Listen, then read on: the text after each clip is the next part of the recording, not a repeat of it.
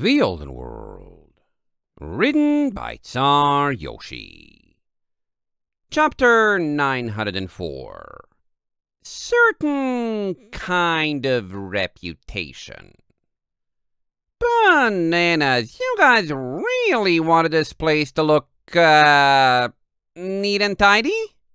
Valet glanced around herself, the Wendigo-hard duffel bag slung over her shoulder as Caballeron and Sea-Star flanked her, taking her on an introductory tour of the space building. They passed the open doorways to a surprising number of classrooms, all of which were still empty for the weekend. She had expected the place to be smaller and more research-focused. "Proper conditions for experimentation," Professor Sea-Star replied, gesturing to the square hallway, sterile tile floors, and metal support beams. "And a sturdy structure in case anything goes wrong. If you have gripes, neither of us know the architect." They reached a sealed double door, which opened automatically when Caballeron pulled out a security badge from his shirt pocket and presented it to a scanner. The air somehow smelled even cleaner, and the academic posters on the walls became replaced with lab safety guidelines and warning symbols, and occasional screens with waveform readings. "Wow!" Valet paused, glancing at a screen that looked like some kind of stress testing. "Never seen a lab before?" Caballeron raised an eyebrow with a proud little grin. "Oh, I have," Valet shrugged. "It was an isolated stone tower that was built away from the town so no civilians died when it exploded." Sea-Star shook her head. "We cannot tolerate explosions here. They damage equipment, experiments, and facilities at best, but Equestria trusts us with their children, and our students must absolutely not come to harm." "Well, it sure looks less ready to fall down than that old scientist hole." Valet followed them around several bends and corners. Eventually, they came to yet another side door, this one belonging to a lab. Sea-Star regretfully knocked, then let herself in without permission.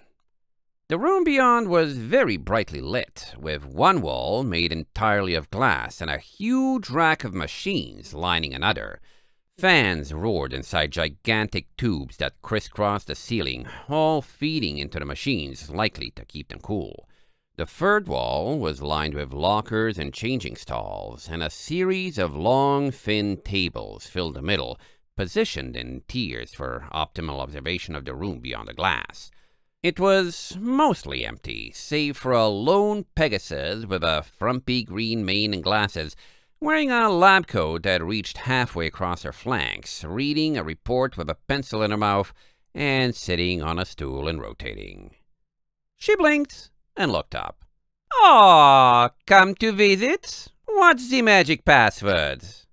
"Hello," Sea-Star replied, looking uncomfortable. "Yo," Valet greeted, sizing her up. She had cute cheeks and really made the glasses work. Probably not the best things to focus on. "So, you're some uber scientist or something?"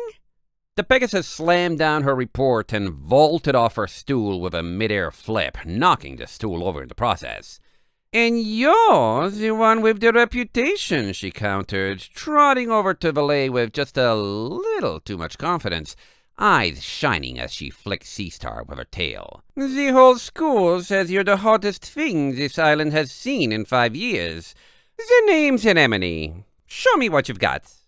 "What?" Valet blinked, Anemone slightly too close to her face for an average conversation. She unholstered her duffel bag, setting it down to the side. "Okay, so we've got these things that—" Anemone grabbed her face, interrupting Valet and holding her nose to nose. "Not what I meant," she breathed, sporting a huge smile. Suddenly, Valet discovered that she wasn't, and would never be, the most aggressive flirter on the island. "Oh, bananas!" Valet rubbed her lips and tried unsuccessfully to force her wings closed after she was finally free.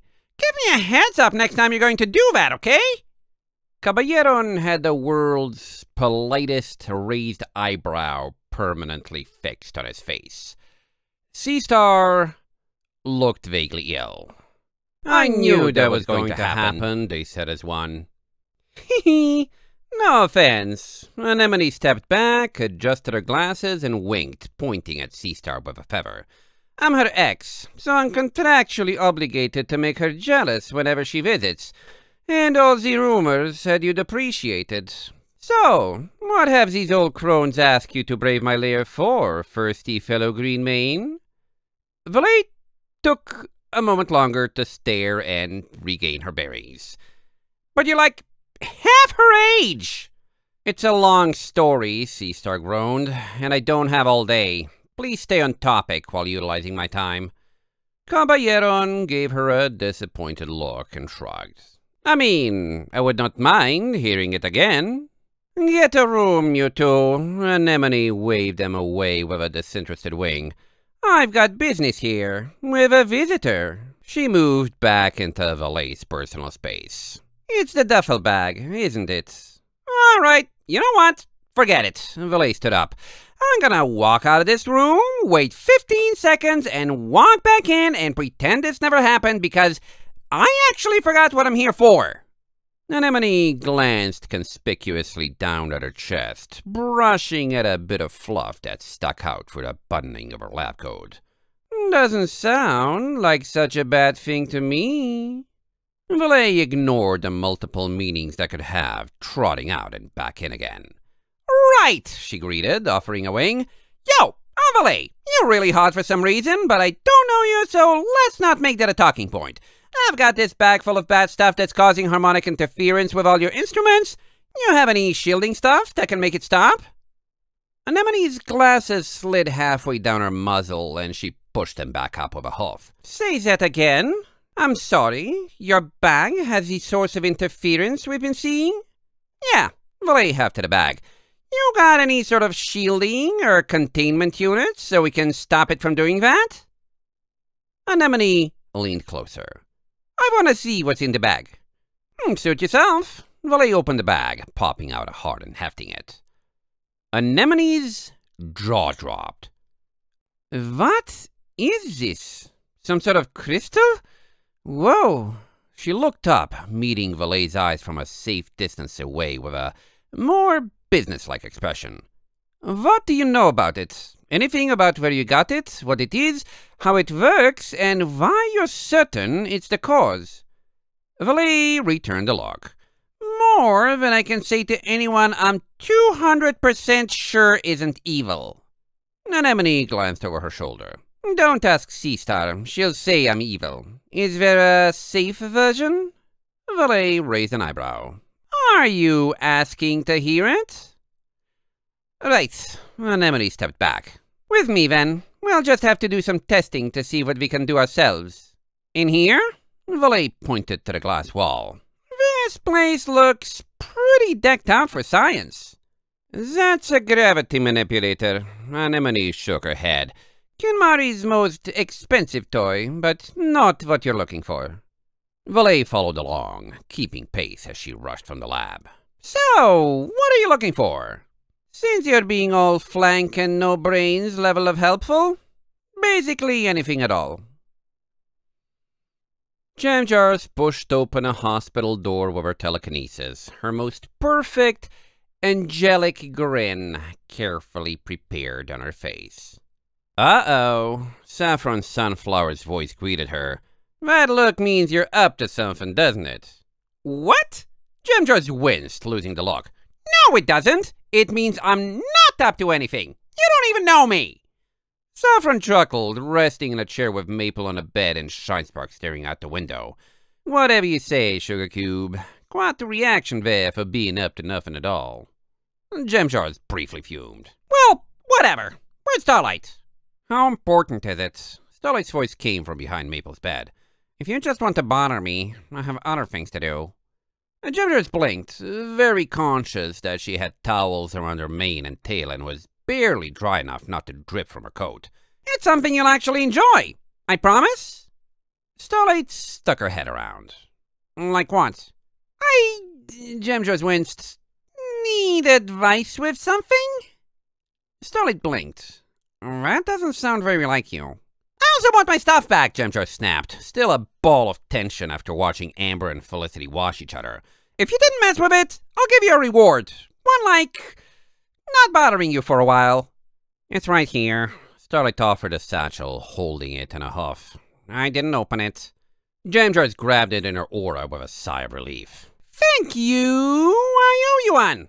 Look, can we just talk? Starlight came out from behind the bed. What's the catch? There is no catch. Jamjars gritted her teeth. I just don't want to talk in public. Starlight stared at her. You just want to talk about mayors and who we like again, don't you? No, Jamjars protested. I mean, not in that way. To annoy you.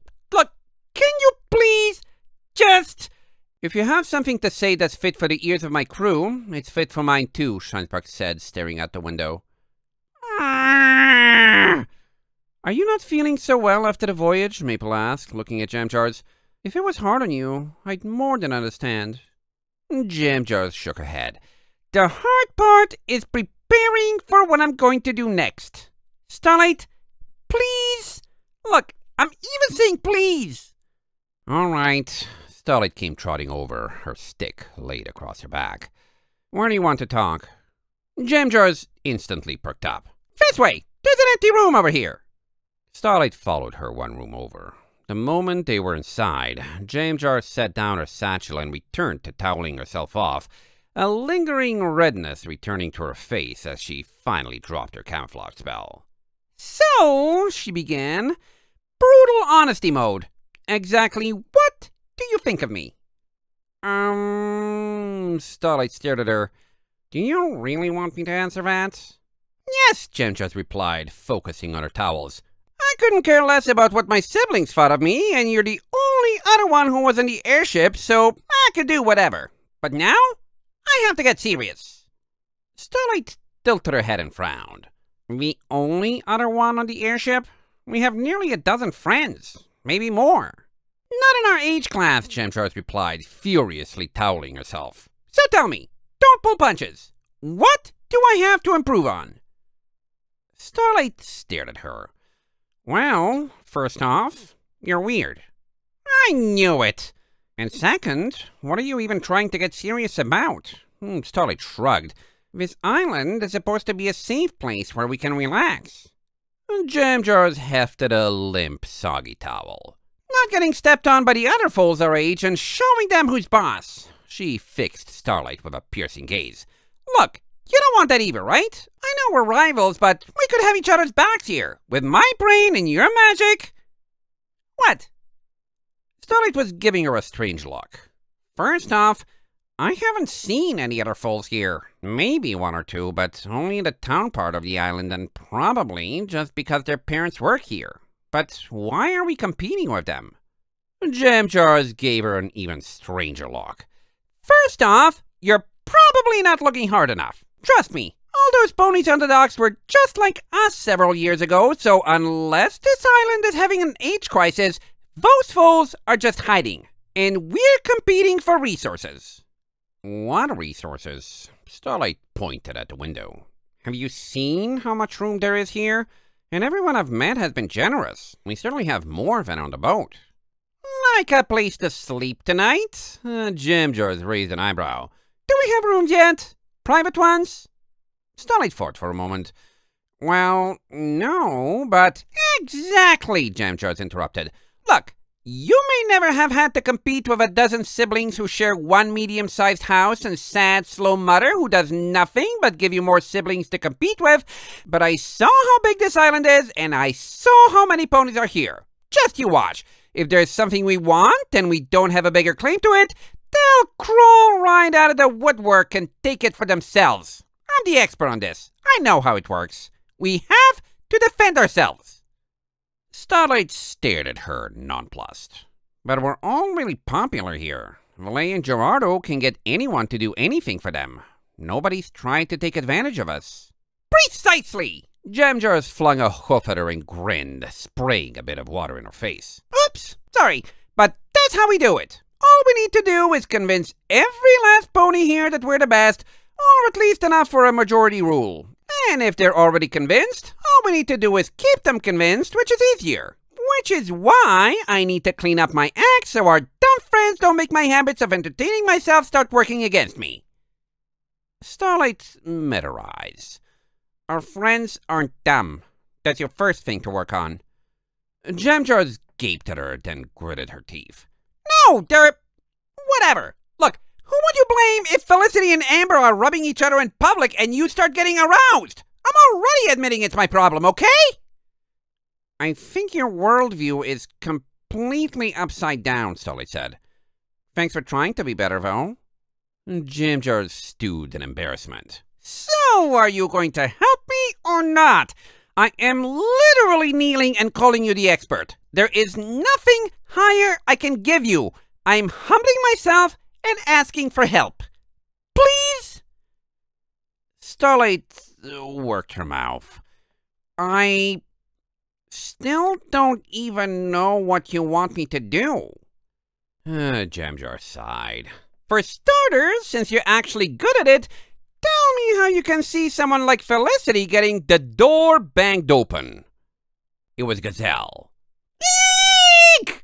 Jamjar nearly jumped out of her mane, screeching in surprise and instantly camouflaging herself the color of the floor. Gazelle barely blinked at the outburst. You're tense, he said, before turning to Starlight. They told me to come back here. I just wanted to see the library again. Why can't two nurses appeared panting in the doorway, summoned by Jamjar's scream. What's going on in here? He scared us, Starlight said matter-of-factly, pointing to her hyperventilating companion. One nurse shook her head. Let's get you back to the other room and dried off. Your complexion is so pale, it looks like the floor. You poor, poor thing. End of chapter 904.